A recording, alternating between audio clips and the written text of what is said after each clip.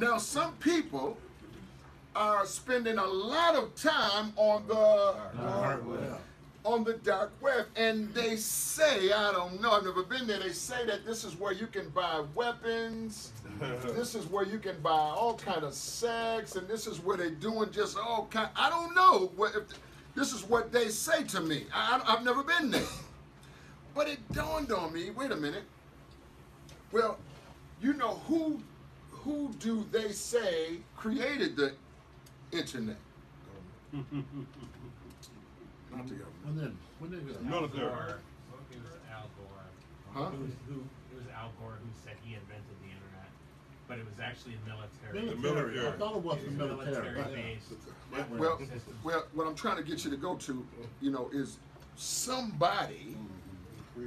Yeah, and I think his name is a public name. I can't call it this minute. That's what I was trying to get you to call this guy's name, who's actually the one who created the right, and he had all of the satellites available to him through the government. He may have not been a government official, but a government contractor.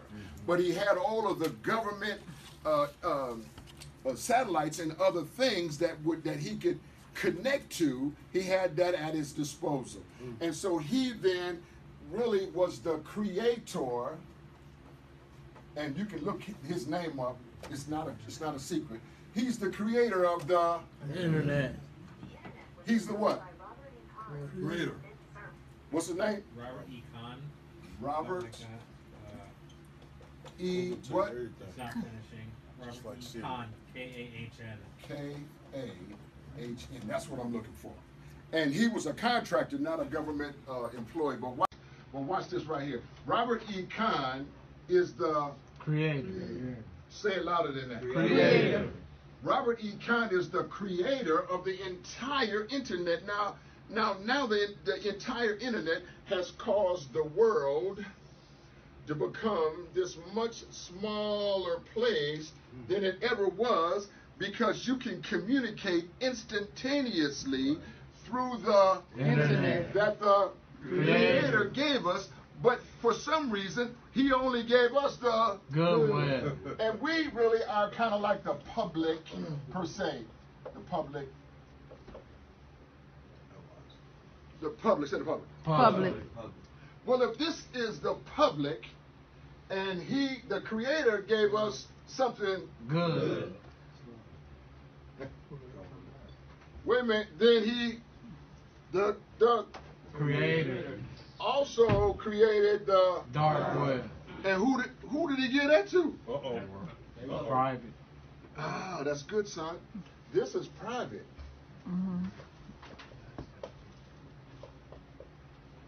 Say private. Private. This is Public. This is Private. Given by the Creator for the entire World. The part of it that we know, we're trying to use it for the good. Now, we done even some ways, we done flip the script and start talking about our family and, you know, shaking our boot, you know, all these old kind of things that maybe don't necessarily need to be on the internet. In the internet.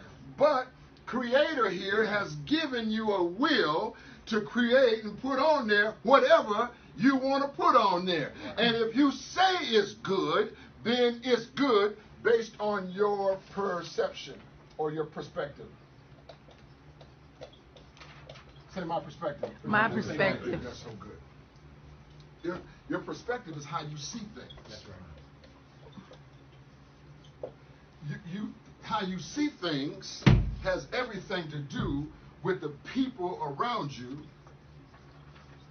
people who saw it before you. Whew, that's good. Hey, T. Yes, sir. Your perspective is the way you see things. Say, my perspective. My perspective is the way I see things. Is the way I see things. And I see things. Come on. And I see things. The way the people who saw it before me saw it. the way The people who saw it before me saw it. Watch this now. So if you believe that, then you'll recognize, Manny Moore, that your son is demonstrating a particular perspective that you're unhappy with. But he is doing things that he saw others do before him. Watch this carefully. And now he's already entertaining the system. He's experiencing the principal's office or expulsion or suspension and these other kind of system-orientated things. I'm going to go just a little bit deeper here. This is the cradle to the prison pipeline already shaping itself up, and you want to talk him out of it, but you may not want to live the good side of the web in front of the public to change his perspective and the way he sees things, and he can't make a change because he's become a slave and imprisoned by what other people have shown him. I don't hear nobody in this church. And so watch this now. Watch this carefully. So just like I was trying to show you over here, the shadow. This is really me. This is the shadow me. See, and so your son right now, I'm just taking him as an example. I just want you to know I was listening to you. Your son is operating as a shadow. He hasn't developed himself well enough to be him. What's his name? What? Parnell? Marnell. Mar with an M. Marnell. Marnell. You from down south? Someone with a name like that. Watch it. Marnell hasn't been alive. How old was he? 8. Look. Marnell's only 8. So he really has an undeveloped perspective on anything. Right. However, he has been a Slave. and in prison Uh-huh. by what he saw from you. Don't be mad at me. Don't be mad at me. And so consequently, he is finding himself at 8 years old in the dark web. Wow. Preach. Watch, I'm just going to show you something. And look, I don't even know how to get to the dark web. Watch this. Oh, don't be mad. Don't be mad. That's all right. Bring it. I'm just trying to help you see something so important.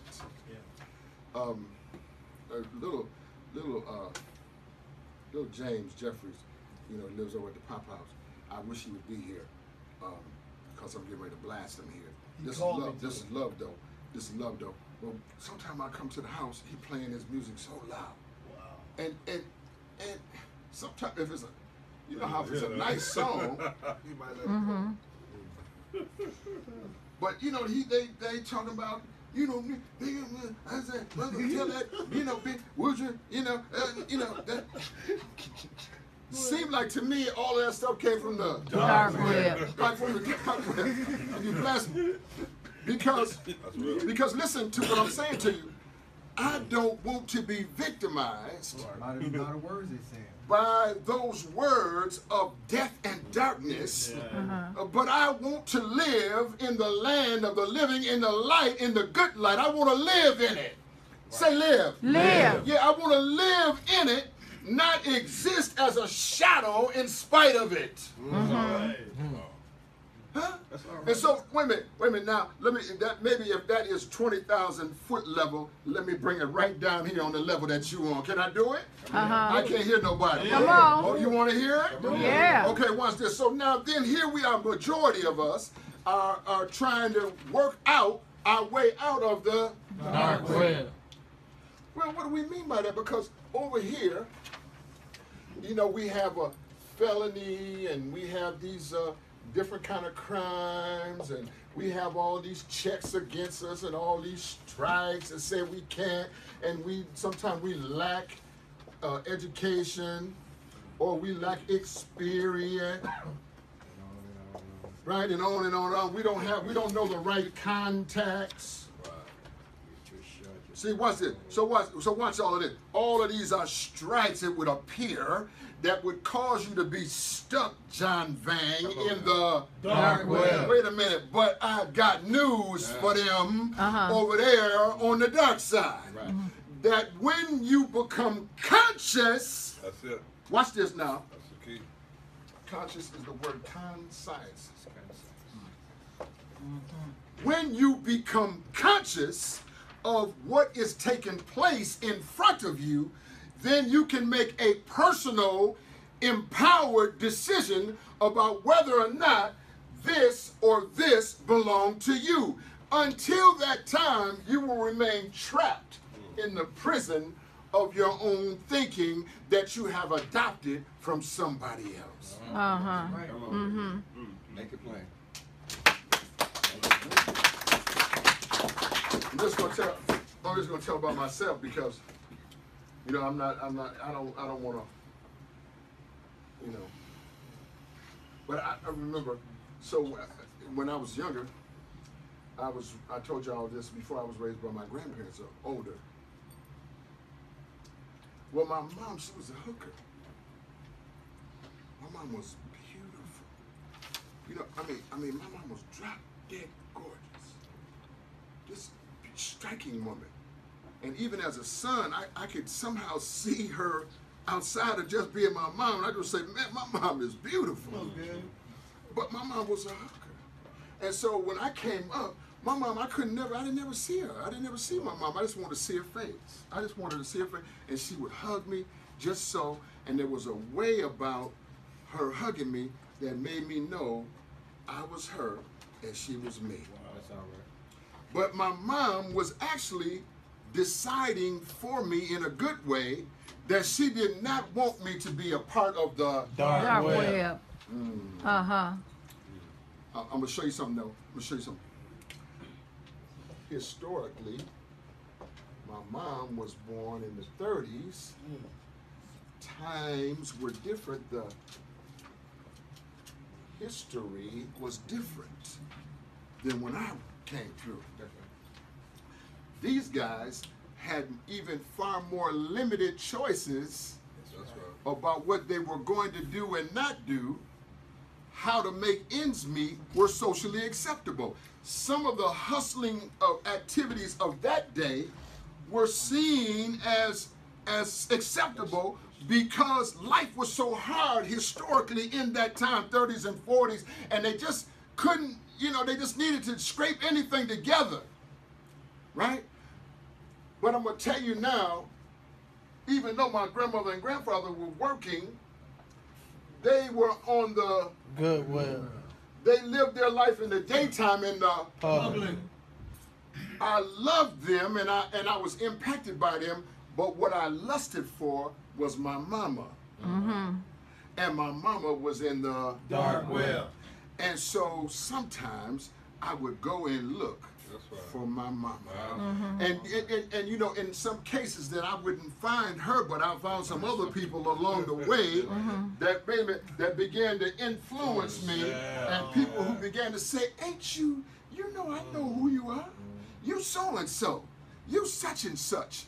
And they started to give me a name that was synonymous with the dark web, not my real name, who I am right now. Brother Shane Martin Price is addressing you on today. Wait, I'm going to tell you something else. Don't be mad. I'm a bad man. And I'll tell you something else. I had to shake all of this so John Vang could stand up and get to 10,000 just the other day. I'm telling you, wait a minute, I'm just telling you right now, wait a minute, I sat there in front of him, the sharpest Negro in the place. And I sat there in front of him, my son, and I watched them give him $10,000. And I'm telling you now, hey, you know what? Y'all should be clapping louder than that for the $10,000. You can't be up here, be mad if you can't looked up here and said, if I can't identify this information correctly, I will be doomed to a life of slavery and imprisonment in the dark web. I'm telling you now, I spent a good 20-some years in there. Looking initially for my mama, but ultimately for myself. Oh, I say that. Watch this carefully now. And I'm telling you now, until you grapple with this well enough to discover your true self, it makes getting rid of drugs and alcohol so much more difficult, because you're only looking for sobriety. But what I'm telling you is so much more powerful than sobriety. That's right. Sobriety can't stand up against what I'm telling you you're looking for. Sobriety can't match it. Sobriety would be only an adjective to a much more That's powerful good, boy. sentence and a statement Yes. that expresses a fact about who you really are, whose you really are, and what you're supposed to really be doing, and that you really don't have no business over here on the Dark side. That's it. That's it. It's all right. Man. Amen. Hallelujah. I went one day, didn't have no idea I was going to do this, but me and Darius was going to meet Will over at Will's job site. You know, I didn't know what to really expect. I hadn't seen his work in a while, you know, and I had been, you know, kind of secretly fussing with Will about going back to college, because he's a smart man, and I know that. And you know what? I went over to his work site, and Will, he gave me a hard hat, me and Darius, and he took me through this house that they had completely gutted. I mean, completely gutted. Took out cement, there wasn't no floors, nothing, took out everything, and rebuilt the whole house. And the house was banging. And I realized, I looked at Will and I said, man, look what God done did. What has come out of him. Wait a minute. Liberated from the Dark web. Wait a minute, made a conscious decision to go in here and sift through the negative information. All the people in the penitentiary were saying, you're never getting out. You know, he's related to you, so he can't come home. You can't do this. You can't that. You're going to never get out of the penitentiary. And here I'm standing in a house that he done built up inside the guts. All that was left was the hull. They built the whole house. And I'm thinking to myself, look at this. As you stood before the group at St. Paul College, and you standing where you standing, and Jory, you're doing what you're doing, and you hear John McNair saying what John McNair is saying, not being defeated by the slavery or the imprisonment of what somebody else said was you. Y'all don't hear me here. That's all right. You have to make up your own mind about who you are. Wait a minute, I'm gonna go one more deep. Can I go? All right. I'm Watch out almost now. done. I'm almost done. You can't let or be satisfied with your woman or your wife defining who you are. Because quite often your woman or wife will have got with you or married you for what she saw in you for later, not just for what you presented on that day. And a lot of times your helpmate can see something in you that you failed to observe on your own. And in the context of that failure, sometimes we get too comfortable with what she thought she saw, and we become lazy and lethargic about what we're doing. Ends up she's doing all the work, she's paying all the bills, she's taking all the responsibility, and you don't realize the very thing that you love will have to propel itself away from you. I'm trying to help you now. It'll propel itself away from you, not because it doesn't love you, but because it finally realized the dreamer is never going to wake up and do anything that he dreamed about. I'm telling you now. It's all right to have a dream, but you can't stay in the dream state forever. At some point, you got to wake up and get busy with that stuff. If you do that, help you. She will stand with you. Others will come around you. Others will begin to support you. That's why they stood up for you at the job site. But if you stay in dream state too long, you become lethargic. You accept your role as a slave. You are operating inside of the prison of your own mind. And the dream is the best we're going to get out of here. Somebody say church. I'm going to show you something. They say, well, yeah, this is the prison. They say, we're going to give you all of the guys with mental health issues. We're going to give you the guys with no education. We're going to give you the guys that are high risk. That's what we're going to give you. That's what we think of you. You know what? Some of them is in the room right now. There's some of them in here right now. And look, somebody's getting paid up in here. Yeah, somebody's in the room right now. And somebody's getting their thing on right now in spite of all them checks they have. I say, you know what? You don't really know who you're talking to. Right? You're talking that imprisonment mentality, that slave-minded stuff, but you're not talking to me, a free man. Yeah, you know why you ain't clapping?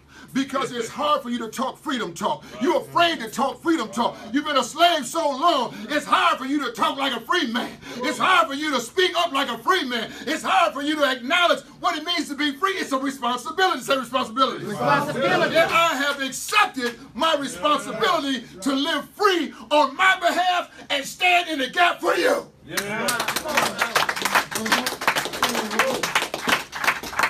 I ain't scared. You know, come on. Right. Pour some water on this man. Yes, sir. And the same thing that's in me is in you. Come on now. And all I'm up here trying to do is wake that thing up. Yeah. Come on, catch fire. Come on, man. Come on, man. Come on, Manny. Come on now. Come on, Charles. Come on. Woo! Come on. Like, woo! Like that, baby. Come on now. Come on. Come on now. All of a sudden, bam! We got a flame. And it's blazing in here. I don't hear nobody. It's blazing in here. Right on, man. So true. You got to catch fire. You got to catch fire. And then come out with it. Be who you say you're going to be. That's right. That's right. That's right. Having said that, I'm gonna stop right there. Watch it. Don't just live in the shadow. That's right. The shadow of yourself. That's my hand, but it couldn't appear there unless I did it. But this right here was the guy from over here. That's okay. But this guy, what you see right now, this is the guy I pulled out of here. Right. Without my mom or anybody else I said I was looking for, Slick Rick and all them other kind of folks that was up in there making it look good, right? But at the end of the day, you got to go in there and pull that thing out for yourself. To do that, you got to utilize your manpower. Somebody in here say manpower. Oh, that ain't loud enough. You scared. You're afraid to say it. You're afraid to say it. Look here. You got to reach down in the well and use your manpower and pull it all the way out of there. Somebody say manpower. Manpower. Now, we got some women in here too and have been victimized and traumatized and abused and unloved. But you know what? You have to go down in there and pull out with all your woman power, your goodwill, and come on out of the dark well. Even if that Negro got you over there, you're going to have to drop him like he's hot. I'm just telling you the truth. I don't hear nobody in here. Watch this carefully, because if you don't do it, he won't be motivated to get anything done on his own. At some point, you got to cut the umbilical cord and stop feeding him baby food. You can't live on water alone. Sometimes you got to have some meat. You have to cut that thing loose and get the meat of this situation for yourself. And if you don't act like love, if you don't represent love, if you don't sound like love, then don't expect me to give it to you, because unless you are telling me your standard, unless you are setting the bar high for me, then I'm going to come sliding in there with my goodwill and my dark web and steal your joy and steal your thunder, give you babies, and leave you for somebody else. I'm just telling you the truth in here. I'm just telling you the truth in here. Say, I am. I am. Somebody. Somebody. Yeah. That's it. I don't care what they said about. I don't care, John McNair. I don't care about none of that stuff. Right. I know you a genius. I know what's inside of you. I've been messing with your brain for the last 8 years. I know what's in there. And just a minute, you're going to keep knocking on the door. And a minute, like John Vang, like Will and everybody else, somebody's going to open up that door. Then you walk through that. Yeah. Right. All right. They're going to say, ooh. They're going to say, ooh. That boy's from the... Goodwill. Uh-huh. Any more like you? That's what I want you to say. When you hear him break down and confess who you really are, that's what I want you to say. Pop guy! On three. 1, 2, 3. Pop guy! Yeah, I like that. I like that. I had enough of y'all. But